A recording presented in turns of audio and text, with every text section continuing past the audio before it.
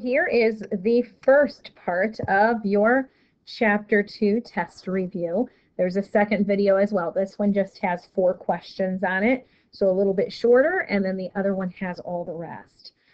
So in question number 44 here, you're given a graph, and then you're asked if these statements are true or false. So the first one says the limit as x approaches -1 from the right side. So that is referring to this right here. And it's asking, is the y value there 1? And yes, it is. That is a true statement. The second one's asking about as x approaches 2. Well, it's asking about both the left and the right side when it doesn't mention that. And are they both approaching the same value? Yes. And what is that value? It's a 1. The question says it's a 2. And so we're going to say that is false. It should be a 1. Next, the limit as x approaches 1 from the right side. Well, here is 1 right here. Here's the right side, so it's referring to that part. Is that approaching a y value of 1? And yes, it is, so that is true. And then we have the next one, the limit as x approaches 0 from the right is equal to the limit as x approaches 0 from the left. So both this side and this side are both going down towards that same y value of 0. They are equal to each other, so that one is true. And now this right column of questions. The limit as x approaches 2 of f of x does not exist. Well, let's see. Up here at 2 again, it sure does exist. Both the left and right side are approaching the same number. They do not have to reach that number. So that there is false. The limit does exist, and the correct answer would be 1. Next, we have the limit as x approaches 1 from the left side. So that's over here talking about this. It's approaching a y value of 2. So that is true. And the limit as x approaches 1 of f of x does not exist. That is also true because here at 1, these are going to different numbers. The only other question that could come up here would be if I ask you about f of 2. F of 2, remember, is the point. Has nothing to do with the limit. The point is at 2. So that would be another type of question that could be asked there. All right, the next one that I wanted to talk about is this one, number 11. It says, determine the limit by substitution. Substitution means you simply can just take the number that's here and substitute it in for each of the y values that are right there. So let's see, when I substitute the -3 in for the y squared, I'd get 9. Substitute it in for the 4 times y, I'd get -12, and then plus 3. And then let's see, down in the denominator, I'd get 9 minus 3. So in the numerator, I have -3 plus 3, which is 0. And then in the denominator, 9 minus 3 is 6, and 0 divided by 6 is 0. Now, if this would have come out that the denominator was 0 instead, I'd probably have to go back up and factor it, try to reduce it, that sort of thing. But a 0 in the numerator is perfectly fine. All right, the next question I actually go over in the other video as well, but in that video I mentioned that you would always have a calculator for this one. And you would not have a calculator for this one, as I mentioned actually before already in this class. You do want to think about these different functions though. Y equals x squared looks something like that.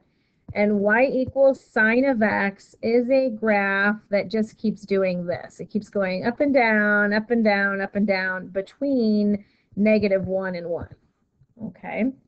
So when you want a right end behavior and a left end behavior on these right here, you got to look for the left end and the left end of this thing. Which one's growing faster? That is the one that is going to, win out in the race for the left end there.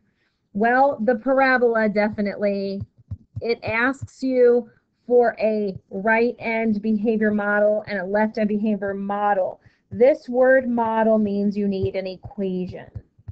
Okay, so on the test I will be marking off if you don't have an equation like this. And next, the left end. Well, here's the left end of this one.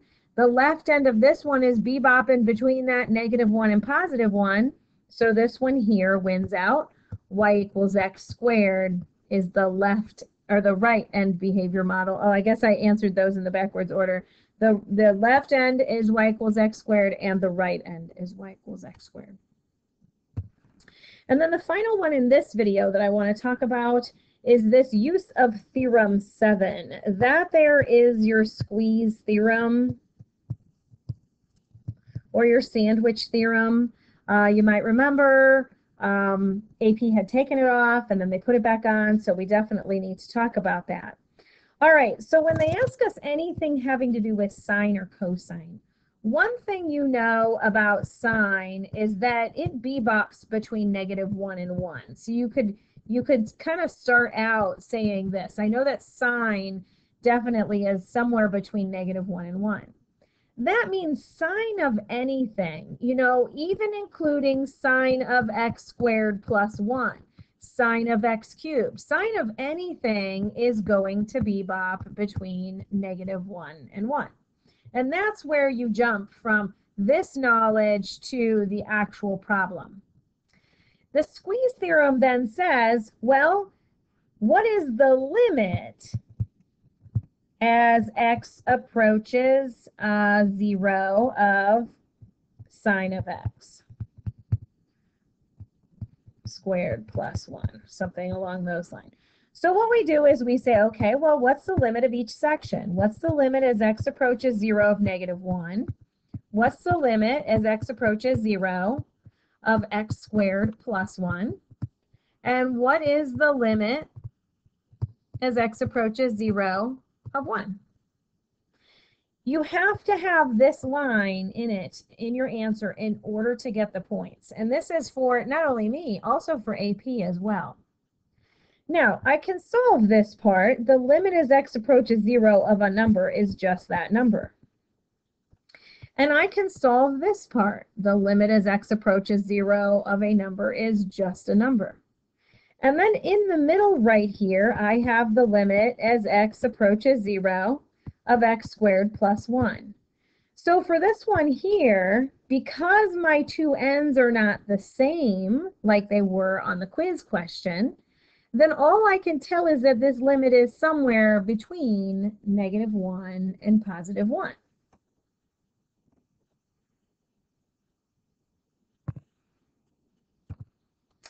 Now let me give you another problem like that just so that you can see it. What if I asked you instead the limit as x approaches 1 of x squared minus 1 cubed times sine of 1 over x minus 1 cubed, like that right there. Again, we can actually, you know, take and try to plug this number in to each of these. And one of the things that we're going to find here is that we end up getting 1 minus 1, which is 0 for the first part. And then over here, it's 1 divided by 0. And, ooh, that's undefined right there. So we could use the same theorem on this as well. Let's take and use the same preface we did before. Let's start with this sine of 1 over x minus 1 cubed. Sine of anything, remember, is between -1 and 1. Now from there, if I want the problem to also include this, what I could do is I could take and I could multiply each part by x squared minus 1 cubed. The left part, the inside part here. Sorry, my pen is jumping on this screen. X squared minus 1 cubed. And what I would end up with is I would have -1 times x squared minus 1 cubed is less than or equal to x squared minus 1 cubed times 1, oops, sine. I left my sign off. Hold on here, 1 second. Of, I just did it again. Sine of 1 over x minus 1 cubed is less than or equal to 1 times that is just x squared minus 1 cubed. Now let's take the limit of each part here. So now I'm going to take the limit as x approaches 1, since that's what the question is asking. The limit as x approaches 1, the limit as x approaches 1. And so as I do that right here, the limit as x approaches 1 of -1 times x squared minus 1 cubed, when I plug the 1 in, I end up getting 0 times -1, which is 0 for this part. The middle stays the limit as x approaches 1 of x squared minus 1 cubed sine of 1 over x minus 1 cubed. And then over here, when I plug the 1 in, I end up getting a 0. 1 squared is 1, 1 minus 1 is 0, 0 cubed is just 0.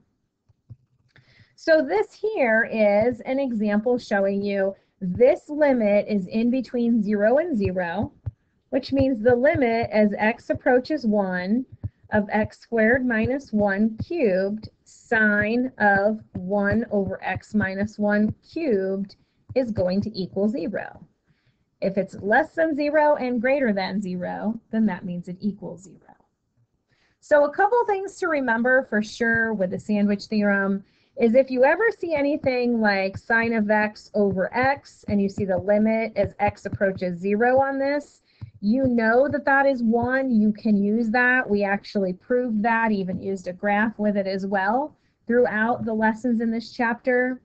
And the other thing that you can remember is whenever you have sine of anything, whatever it is, squared, cubed, anything in there, that there does end up between -1 and 1 because you know the graph of it. It does this right here. So you could actually even do the same thing for cosine. But I wanted to definitely talk about a couple of those that are a little bit different, just to give you a little bit more experience with it. All right, once you're done watching this video, go ahead and click on the link for the next video.